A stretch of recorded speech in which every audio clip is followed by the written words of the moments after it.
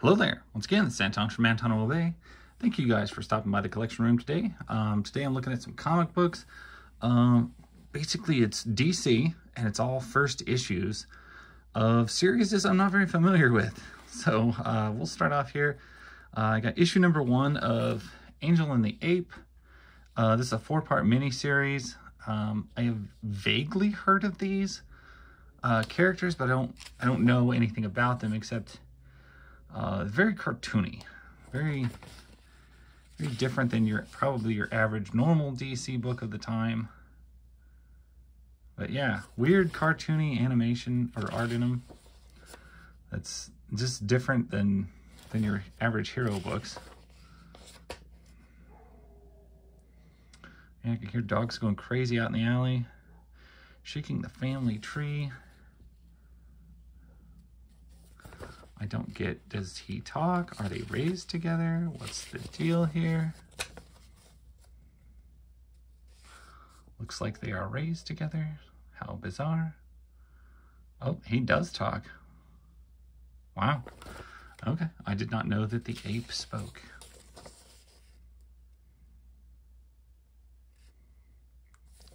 And I also can't tell if it's actually funny or if it's just drawn funny and it's like cringy, kind of like Dinosaurs for Hire. What kind of a art is this? Like actual comedy?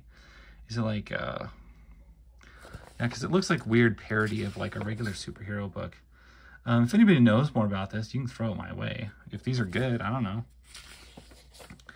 The art's not a total turn off to me, but it's also like really hard to get like a what's the vibe here. Trying to get like a total comprehension of it. It just seems like an odd cartoon book, like it was based off a comic strip, but I kind of get the feeling that maybe it's not. Maybe it's slightly more mature in its humor style. I can't really tell. I just don't know who it was for.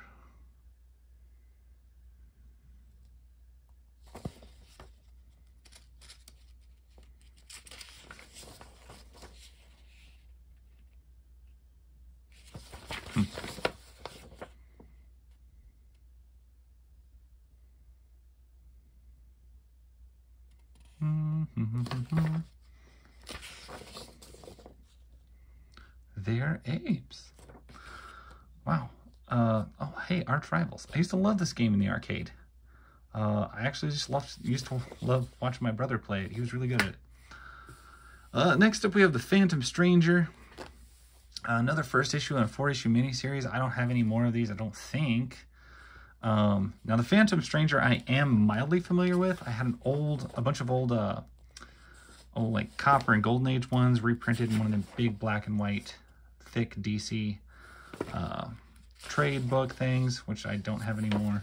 And I remember enjoying the stories because they were just, you know, they were kind of like the old horror books. They were just individual self-told stories, and you'd follow along with people that he encountered or haunted briefly, and then their life would either change or they'd die or something like that, and that was it.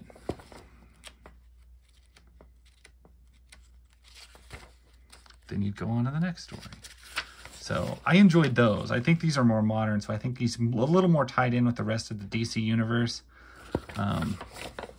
Yeah, in the old stuff, in the 60s, 70s, he was not, or in the old trades that I had, he was kind of just a standalone book with standalone stories, and I thoroughly enjoyed them. I wish they'd have been color.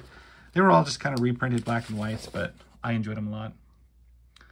Yeah, because we got Eclipso, the Master of Evil. We got like characters that we know from other books now. It also doesn't help that I am not a DC aficionado that much. I don't read that much DC. There's a few books I like, and the ones I like are the ones that are not particularly nested deep in the continuity of the universe. Next up, we got, what's this? First issue, 32 pages of the greatest artistic discoveries in comic time, New Talent Showcase. Featuring Forever Amber by Rich Magopoulos and Stan Walk. I don't know what this is. Is this short stories? Forever Amber. Short introduction stories of new characters. I don't know. The art in it looks very nice. I do love multi-armed animations and people and drawings. I always find those fascinating. Big fan of cephalopods. So Forever Amber looks, I mean, she's blonde, but she looks Asian. So I don't know. I guess that can happen. Yeah, I don't really know where this is going. Kind of looks like a kind of atypical story, but the art style being done quite well. Wow, we got pirates. Love me some pirates. Does this book just have like ninjas and pirates in it? Because I think that makes it a win. Like all the way, like this book's a win then. Rock of Ages. What do we got? An Ancient Man. Don't punch the Ancient Man. Why would you do that? Don't punch the Ancient Man. And then we got Class of 2064 in the extremely far future of 2064. Wow.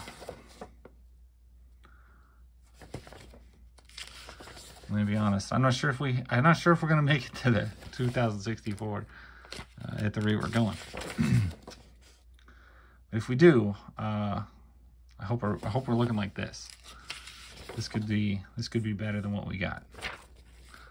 So that was some great looking stories in there. I'm New Talent Showcase. That's 1984. Thumbs up. That's an approval. I give my full approval to that. What do we got here? We got Team Titans. What are the Team Titans? Total Chaos takes 3 of 9. Part 3 of 9. How can it be part 3 of 9 on its first issue? See, DC, why did you confuse me like this, DC? Why do you do this? You got a beautiful opening front page. What is this, Adam Hughes? Wow. Adam Hughes is the penciler. That's always a good sign. If you got Adam Hughes doing pencils, that means DC loves you. Yep, he looks like he's knocking out the whole book. Adam Hughes does good work.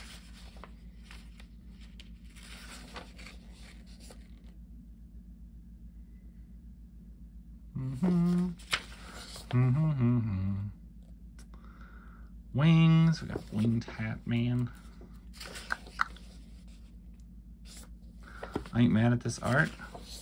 I don't know what the deal is with this character. I always love the way he does faces. That is actually the best thing Hughes does is facial expressions. I mean, look at those. Way to go, John Hughes. Not John Hughes. Way to go, Adam Hughes. Shoot, why is my brain malfunctioning? Adam Hughes. John Hughes, not John Hughes.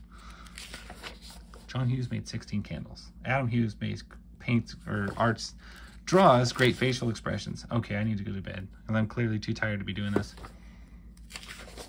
Fumbling over my words. Love your hair, man. That looks like Liefeld hair. I know what you're doing with that. Need to avoid Liefeld hair. No one touches this woman except me. The childhood's end. This is Kevin Maguire. This is not Adam Hughes. But I think I've seen this guy's work before. It almost looks like he used to draw Gen X or something. Because this looks very familiar, like this art style.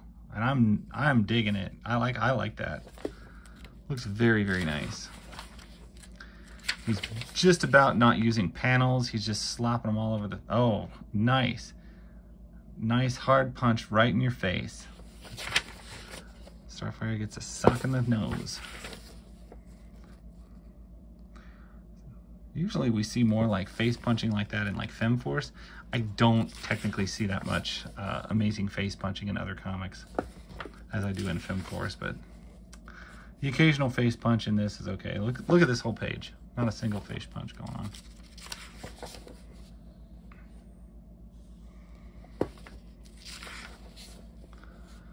Def Leppard, Adrenalize.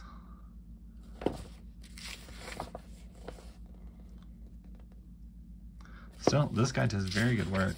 I don't know, I never noticed the name before, but it's one that I think I'll try to remember and look out for, because I do really like that. That looks very nice. The Heckler. Donna Troy can die. We don't want Donna Troy to die, do we? I don't think so. Guy Gardner with a terrible high and tight haircut, and all I remember about him is him being a super jerk. Oh my gosh. Jennifer Jason Leigh, Bridget Fonda, single white female. I want to watch this movie.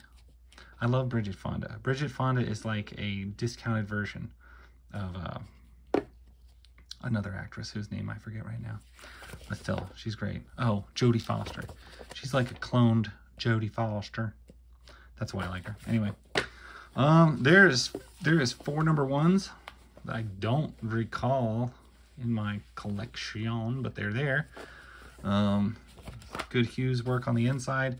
4 good-looking all across the board stories. Phantom Stranger, and Angel and the Ape, and trying to define what kind of comedy that is. But those are my comics. That was my little stack there, and I appreciate it. I appreciate you guys coming by and watching. Thank you so much. That's my story, and I'll catch you guys later. Bye.